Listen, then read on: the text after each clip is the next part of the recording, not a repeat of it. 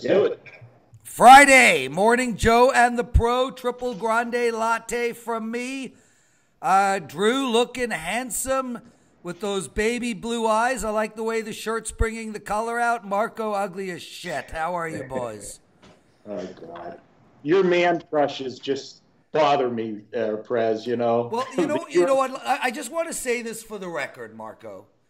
We are all God's creations. We are what I call God's art, or Gart, if you will.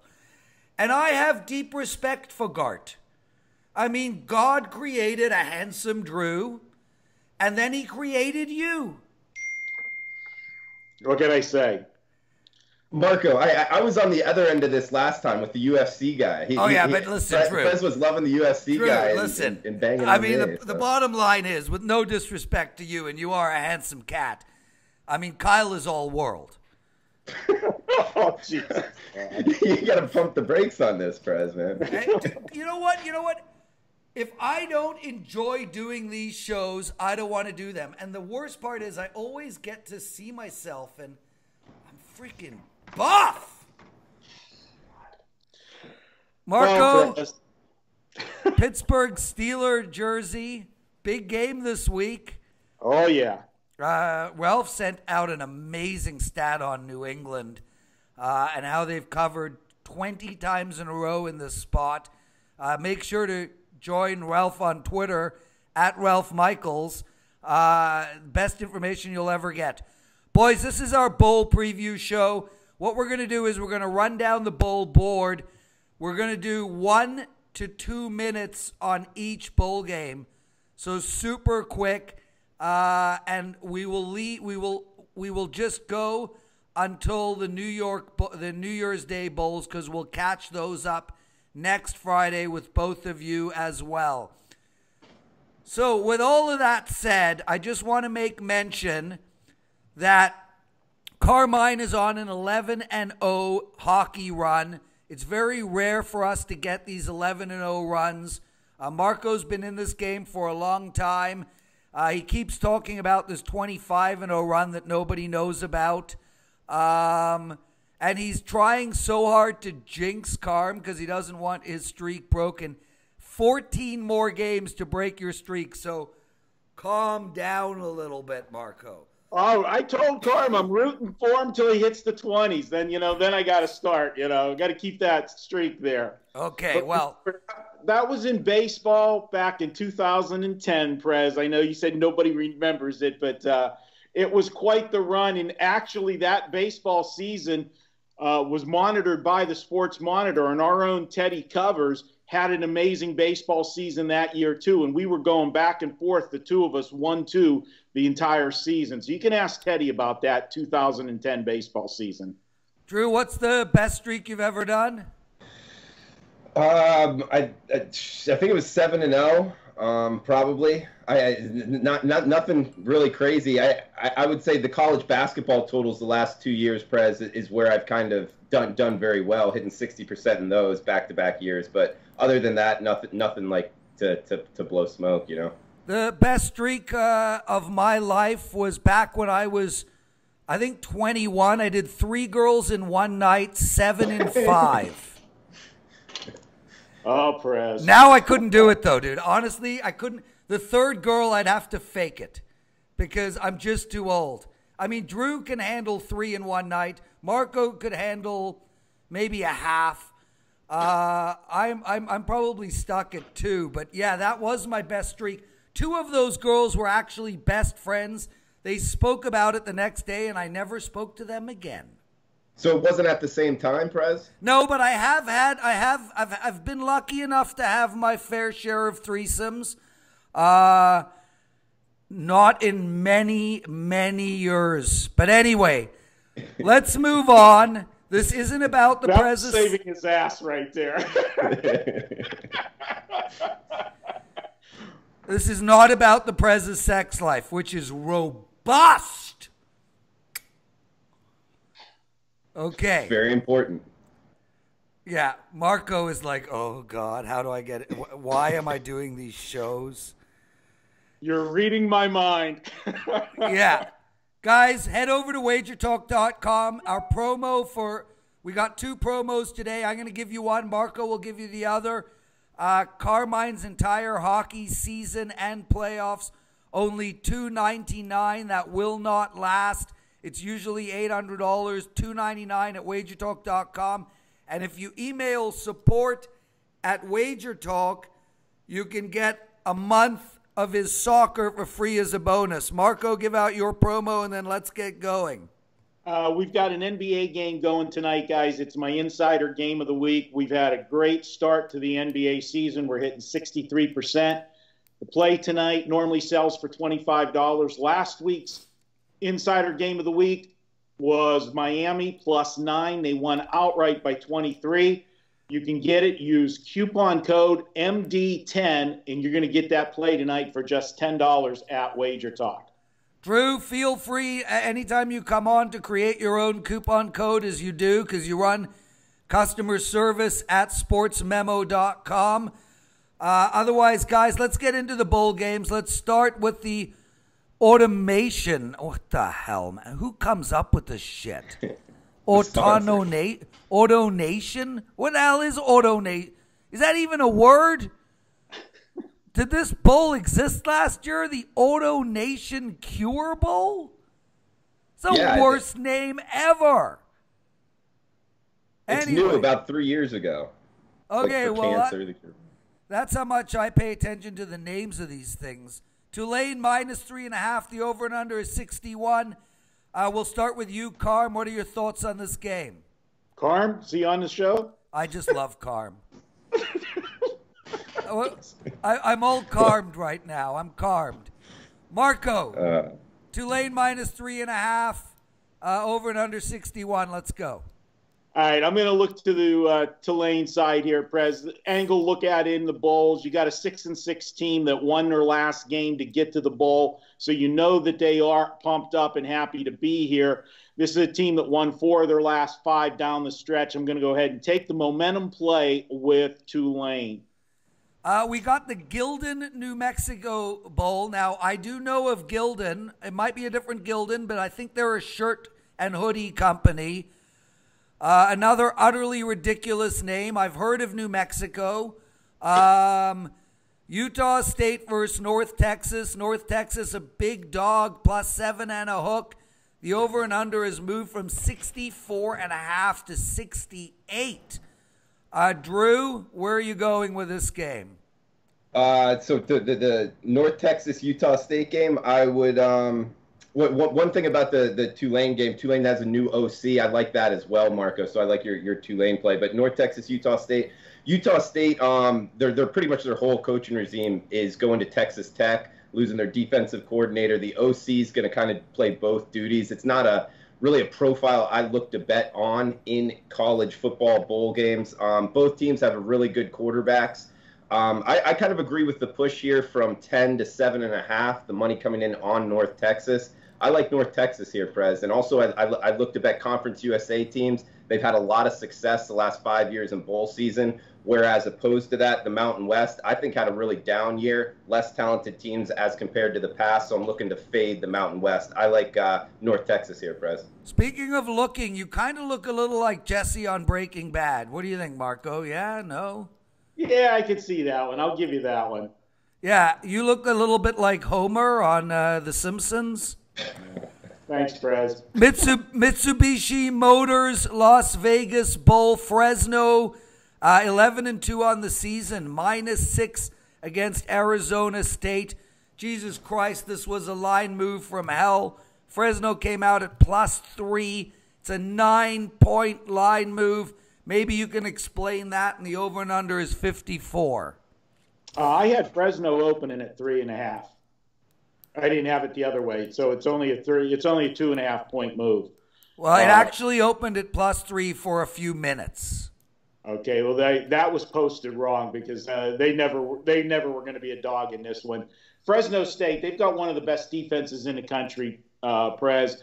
And normally in this Las Vegas Bowl, these early ones, you have a tendency to want to look to the dogs because a lot of times the teams that are favored here in this particular bowl, which usually the Pac-12 team being favored, they really don't want to be here. But this is a unique situation because they're actually the dog, the bigger conference. But Fresno State's played here, not going to have the distractions that some teams have coming to Vegas. You know, Prez, every time you come to Vegas, all the distractions you have when you're here.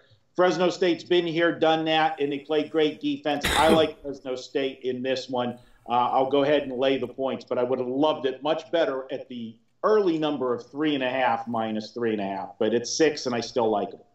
The Raycom Media Camila Bowl. What the hell, man? Jeez. Eastern Michigan +3. They opened at a pick. More moves. The over and under is super low.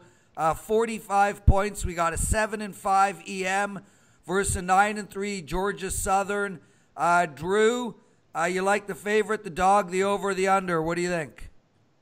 Eastern Michigan played Army earlier in the season, and they don't run the exact same offense as Georgia Southern, but it's still the option principles that you have to try to defend. They really struggled against Army, giving up a lot of rush yards. I see Eastern Michigan struggling again. This is an Eastern Michigan team that is pretty good, but they had 4 losses by just a field goal earlier in the season. So they're a lot better than their record indicates, in my opinion. Georgia Southern on the other end, a lot of talent down there in Statesboro, Georgia. These running backs really get after it. The quarterback can run the option. Like you said, I think this total's a little low. I think both offenses can have success, Prez. So I'd actually look towards the total here, and I like the over. There you go. You heard it from Drew. He's Drew Martin. You can find him at sportsmemo.com every day. Marco D'Angelo, you can find at Wager Talk, co-founder of Wager Talk and my partner in this game. You're watching Morning Joe and the Pro, and you can find us at Wager Talk TV on YouTube. Hey, Prez, one quick second on that Eastern Michigan game, just to add something that Drew said about those losses early in the season for Eastern Michigan. They played a murderous schedule at the beginning of the season. If you go back and look, they played 3 straight road games from the second week of the season, and then 4 out of 5. And that's when they had that 4-game losing streak. This is a team that's on a roll at the end of the season, and that's something you want to look for with teams, especially teams that were young, that didn't bring back a lot of starters as they get better at the end of the season. I like Eastern Michigan. Hey, Marco, why do you think Georgia Southern's getting the money here? That's kind of surprising to me, because I agree with you.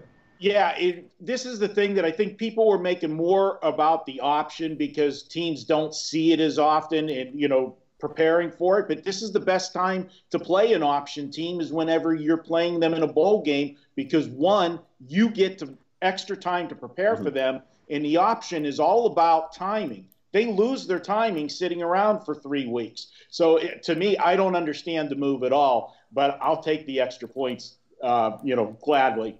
Makes a lot of sense. Some great stuff. The RL Carriers New Orleans Bowl, Appalachian State 10-2 on the season, 6-4 ATS. MTS is 7-3 ATS. Money is coming in on Appalachian State.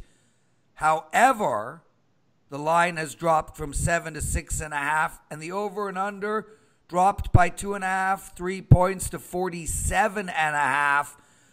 Drew, what do you like in this game? MTSU, a lot of people know about Stockstill, the quarterback, and Stockstill, the coach, father-son combo here. I think he's the best player on the field. However, App State, when you run down their schedule of what they were able to do, they won every single game on their schedule by double digits outside of an at Georgia Southern, which we just previously talked about. That's a talented Georgia Southern team on a short week preparing for that triple option.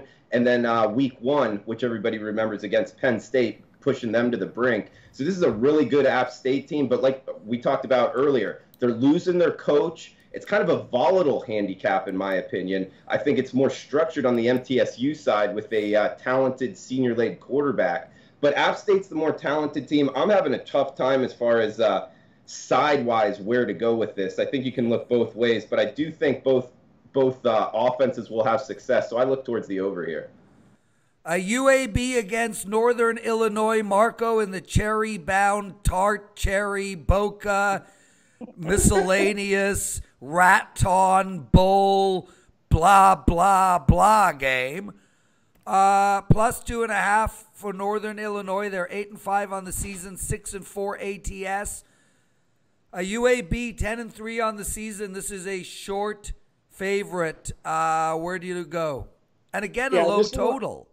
Yeah, this is a tough one. You got Northern Illinois, best defensive team in the MAC conference, and most of the teams in the MAC conference can't even spell defense, so you got to give them credit there. But they're coming in and playing a UAB team, had a thrilling conference championship game to get to this bowl, and if you look, they had played 3 straight road games. They finished the season next to last game at Texas A&M to have an out-of-conference game at the end of the season to an SEC game.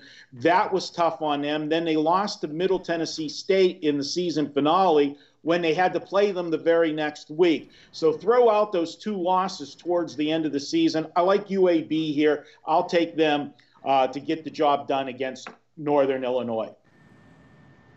Drew Martin. San Diego State playing Ohio. 54 is the total, -3 to Ohio. Ohio is 7-3 ATS, and San Diego State is a disastrous 3-7. Where are you going in this game? Yeah, you touched on it. 3-7 ATS for SDSU. This is one of Rocky Long's worst years that I can remember of him being in San Diego. They lost 3 straight down the stretch, 4 of 5. That included that loss to UNLV. I don't think the Mountain West is very talented as a conference. SDSU didn't perform there. Plus Ohio, tough kids. They can throw the ball around a little bit. I do like their quarterback. They're a little banged up. I would look towards the Bobcats here, though, and it's just a straight fade of San Diego State, Prez. USF against Marshall in the Bad Boy Mowers Casparilla Bowl. What the hell's a Bad Boy Mowers? That's sounds like somebody who did your hair, Marco. Oh boy, yeah. Just because I don't have hair, your hair's like everywhere. Do you own a comb anywhere? Brush? Anything? What the hell? Male owns a comb. What are we in 1960s? All right. Well, one of us was born in the 60s, okay? I was born in the 60s too, Marco. All right. Well, I'm a little bit older, buddy. I was at the beginning. Okay, fine. 55 is the total. I love this bowl game here. I'm all over Marshall in this one. South Florida, they were a complete collapse down the end of the season.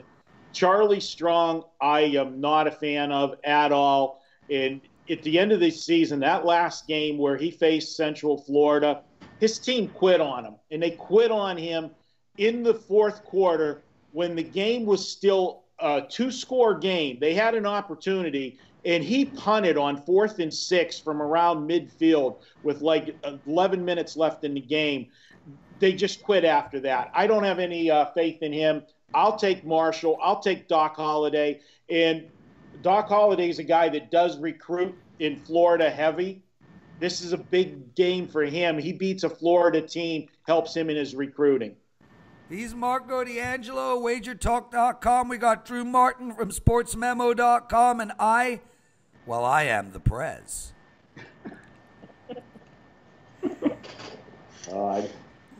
Drew, the Makers Wanted Bahamas Bowl. Makers Wanted.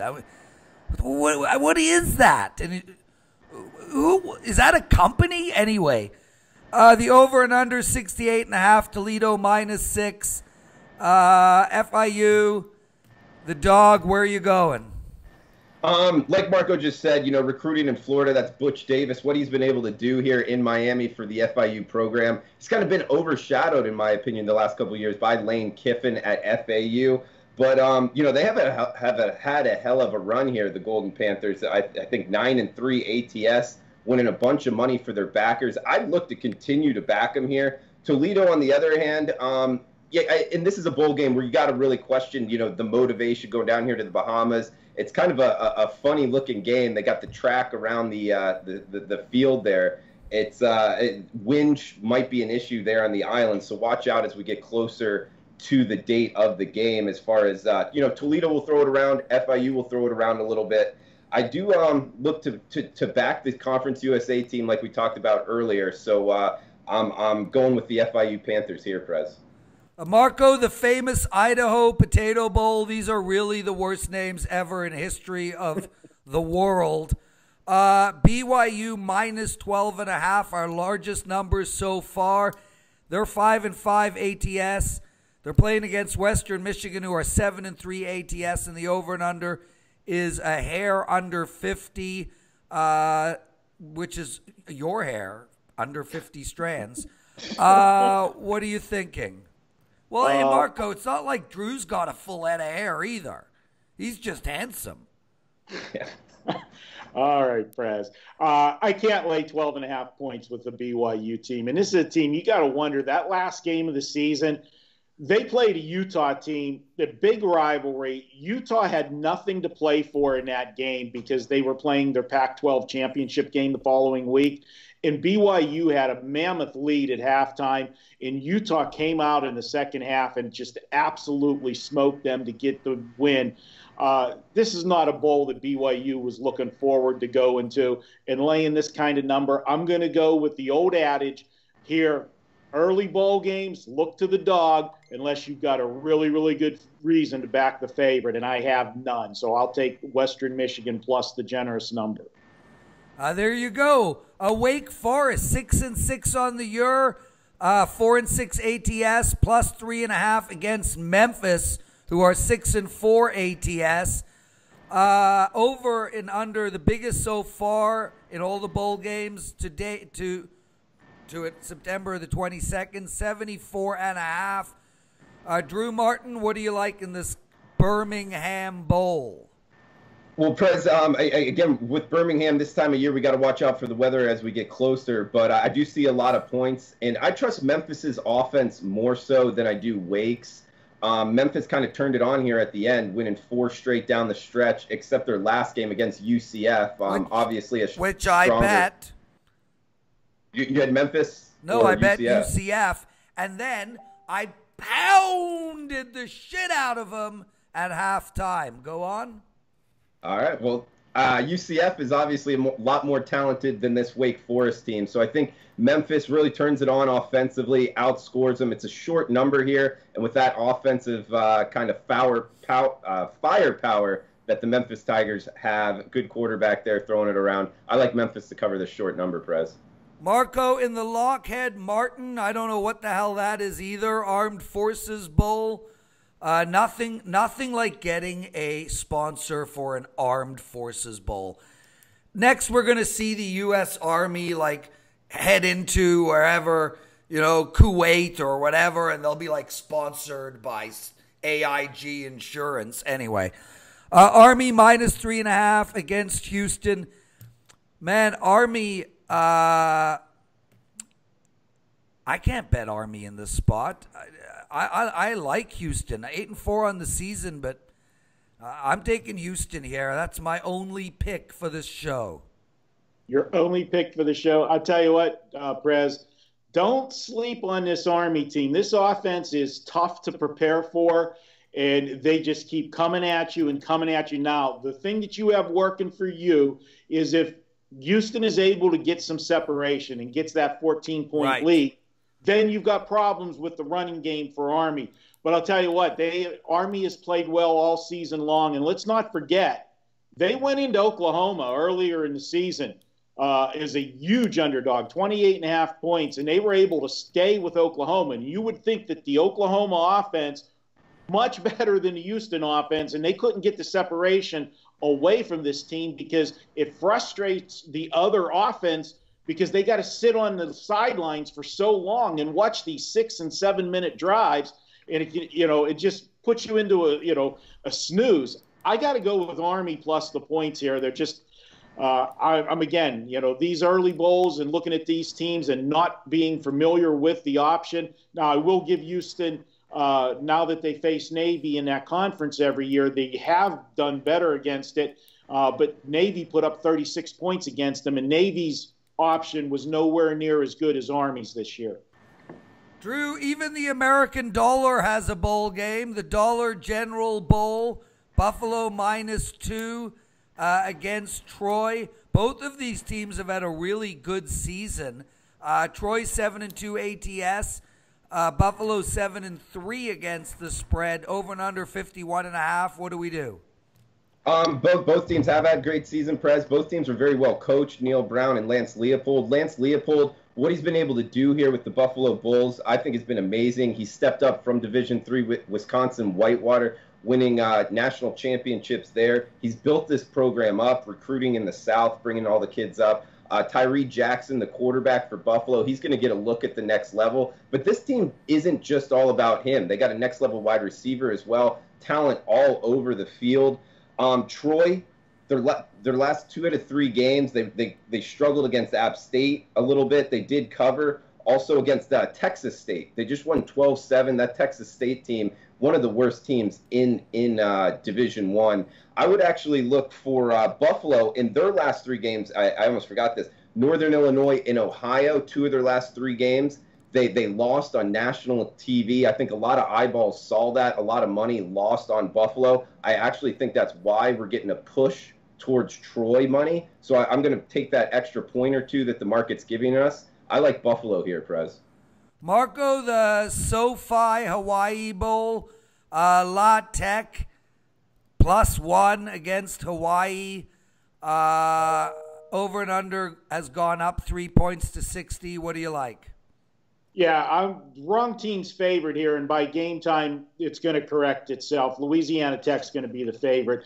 I never could understand Hawaii having this bowl game every year. You play all year, you get bowl eligible, and for your reward, what do you get to do? You get to stay at home and play in your home stadium. Oh, what a tough reward, staying in Hawaii. Oh, my heart breaks. Well, you know what? They're there. You want to know a reward? Play in Ohio. But, Prez, the point of it is you know, you want to go somewhere different for the kids. I get it, dude. I get it. This offense for Louisiana Tech, the passing game is going to be too much for Hawaii. You look the last 3 games, what Louisiana Tech did down the stretch, 314 passing, 243, 319, just too much for this Hawaii defense. The only thing you got to be concerned with, and this is why Hawaii surprises teams during the regular season, is when it's just a regular season game, it's easily to get distracted by the island. But this is a bowl game. Yeah, Louisiana Tech's going to spend some time on the beach and everything, but it is a bowl game. They are there for something. I'm going to go ahead and go with Louisiana Tech, and I would suggest betting them now because you're going to be laying points on game day. He's Marco. We got Drew with us. I'm the Prez. Gentlemen, we're going to change this around really quick because we're running out of time. Both of you, are you each free on Wednesday of next week to go from the 27th till the end? Prez, unfortunately, I am not. We've got a full day of videos, and we're doing the podcast Wednesday instead of Thursday next week. So how about Thursday? Should we finish it up on Thursday? I can make Thursday happen, yes, sir. Drew? Let's do it. Let's do it, Prez. Okay, well then we've got to talk about the Wednesday games. Wednesday, December 26th, the Serve Pro. The Serve Pro First Responder Bowl. Boise State -2.5. Over and under 56. Drew, your game. BC fell apart down the stretch. Steve Adazio, kind of, not that he lost the team, they just, obviously losing three straight ATS, going up against Boise State. Boise State has the more talented quarterback in Brett Rippon, more talent across the field. I'm actually really surprised by this number. 2.5 starting to show up. You can get the Broncos at that price. I know it's not on the blue turf here, but Boise State, one of my favorite plays of bowl season, Prez. I like Boise State in this one. Excellent. Thank you, my brother. The Quick Lane Bowl. That's usually the lane that I'm in my BMW 4 Series convertible. Minnesota +6 against Georgia Tech. The line has moved, Marco, from -3.5 to -6. A lot of money's coming in on GT. Both teams are 5-5 ATS on the season. Both teams kind of suck. What do you think? Well, the line movement's coming in here for a couple reasons. One, Paul Johnson This is going to be his final game. He's retiring, so you know the Georgia Tech team's going to be up for him, win one for the Gipper syndrome there. And then you've got the suspensions coming down with the Minnesota players. So the combination of that brings the money to Georgia Tech, and really that's where the money should be. This Minnesota team wasn't good at all. They got a win at the end of the season over a very overrated Wisconsin team. They were +4 in the turnovers in that game to get their 6th win just to become bowl eligible. I lean to Georgia Tech, but the line is going up. You've lost value. Still a small lean to Georgia Tech. Cheez-It Bowl, Drew. California against TCU. It's a pick'em. Look, I think California did what they expected themselves to do this season, but TCU, what a letdown year for them. What a bad bowl for them. I got to feel like California is going to be way more up to play this ridiculously named bowl than TCU. I agree with you. Side perspective, I'd look Cal here. You can still get them at pick'em. I can only see money coming in on Cal. Prez, TCU, you touched on it, just a terrible year for him. Starts at the quarterback position. The starter was banged up. The backup came in. He was no good. They couldn't find anything, any rhythm. Gary Patterson, really tough year. Good defense, however. I would look to go under, if you got the balls to do it, to go under a 40 in a college football game. But even more so, I like the side here. I agree with you. The Cal Bears is the side I'm looking for, Prez. Under 40 was my number when I was in grade 12 for amount of women I slept with. It was under 40 minus 123, if I recall. Took it over the total in the first 8 months. Marco, our last game, and then we're going to do the show on Thursday next week, so we will be able to catch the Miami, Wisconsin New Era Pinstripe Bowl. But we won't be able to get the Duke game up. So let's do the Duke game now and then call it a show. Duke +4.5 against Temple. This Duke team, I mean, look, they play good teams tough and bad teams bad. So what do you like in this game? Yeah, well, they finished the season on, a bad note, losing 4 of their last 6 games.